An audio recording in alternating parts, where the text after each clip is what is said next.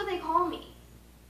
That and many other things, including Farm Girl, Mary Ann, as in Gilligan's Island, and Hand-Me-Down. All the other kids my age are city kids. That's what I call them. Mean, rotten, snobby, spoiled rich. That's what most city kids are. Don't get me wrong. Mommy and Daddy try hard to make me like them. They give or make me nice clothes, a wonderful home, plenty to eat, and more love than Romeo gave Juliet. They think that's what I want, but they can't. I don't live in a fancy mansion, or have tons of money, or the latest toys. But to be honest, I don't care. I'm like a wild horse, like Mommy likes to say. I need space, air, freedom.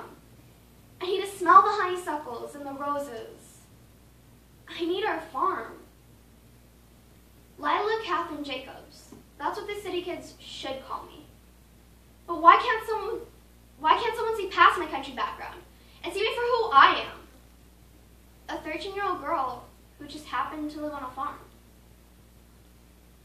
Yay!